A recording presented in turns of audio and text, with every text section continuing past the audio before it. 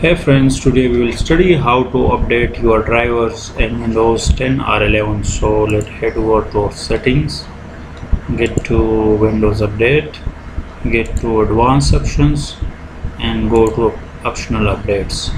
So as we can see, there is none available now because all drivers are up to date, so that's why the optional updates gives us no updates.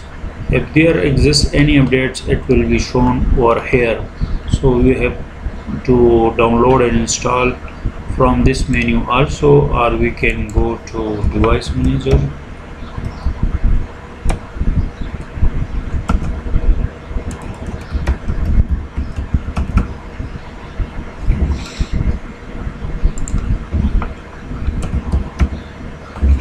and suppose we want to, let's open it up for us.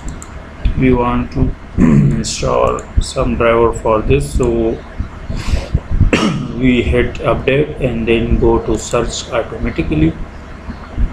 So if Windows doesn't find any, we go to browse and click on that drivers we want to install for our specific. So now we go to find our driver. For suppose I usually use this driver pack solution for installation of different drivers. So if it exists in this, so it can install it for you, either you can go and search it for you.